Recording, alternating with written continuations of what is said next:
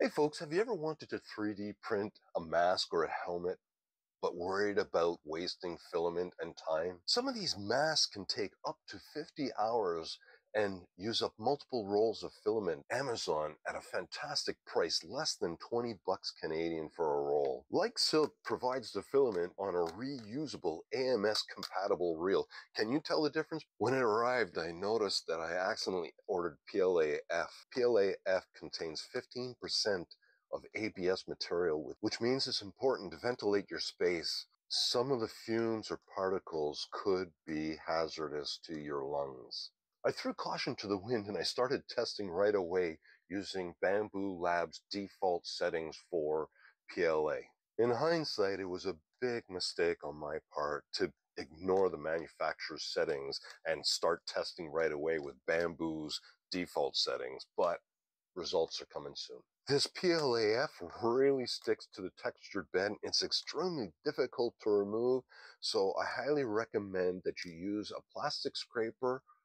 Worst case scenario, just reheat the bed a little bit just to soften up the material. It'll help you to remove it easier. Let's review the results. The links to all the materials are going to be in the description below, so you can check those out.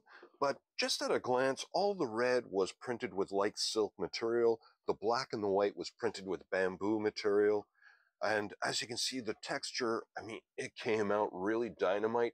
There was a few minor flaws, and just a real quick tip, you can pick up one of these knives at any hardware store that you can use for being able to clean up the edges. It makes it really simple and easy. But now I'm going to take it apart just to dissect the pros and the cons. And the interior finish on this thing is super smooth.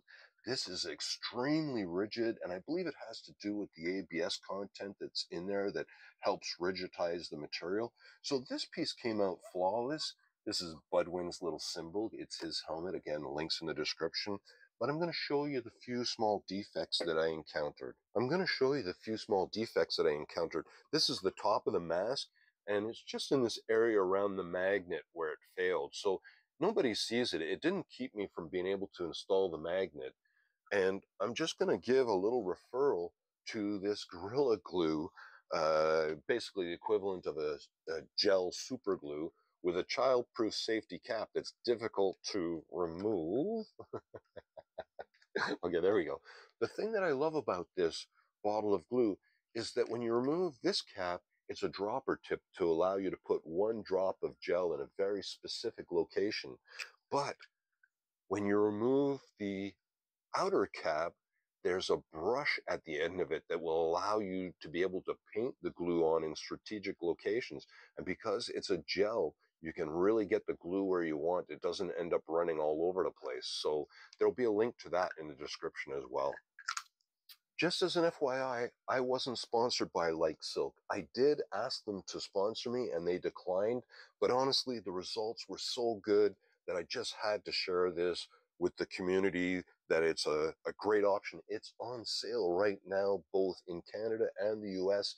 I've got Amazon affiliate links in the description. Really help me out. Any purchases really helps me out. So the filament, the magnets, the glue, all the links will be in the descriptions below.